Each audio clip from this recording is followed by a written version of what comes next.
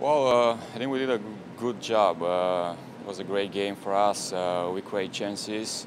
Most important thing is that everything we work on practice, it gave us. It gave results in this game. So we create chances. We kept the ball, and it was a great game for us, I think. Every time you practice something, and then you have to execute in the game, and you execute it well. That's the most important thing, because this is why we train to do good things in the games. It's an honor to be Chicago Fire team captain, even for this game.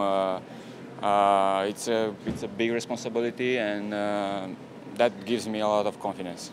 I can tell. As a veteran leader, what are you telling some of the younger players that are coming through the locker room right now? Well, I don't know, nothing much. The thing is that we are like a family. We talk together. We talk in between us. Anybody who comes to me to get an opinion of something, I can share with him. In the field, after the game, after the play, I can tell them a few things that they might miss. So yeah, we have a good connection. Lastly, tactically pressing going forward. How would you just characterize this team's will and coming back to get those last two goals?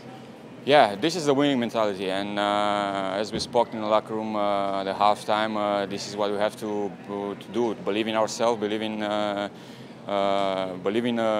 winning, and we can do that. So we keep believing, and we pressure, and we try to score more than them.